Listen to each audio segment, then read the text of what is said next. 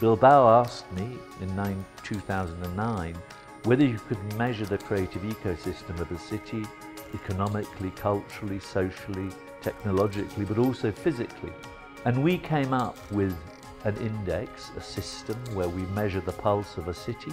We divide it into 4 clusters, and the first area we try and measure is really identifying and nurturing potential and imagination.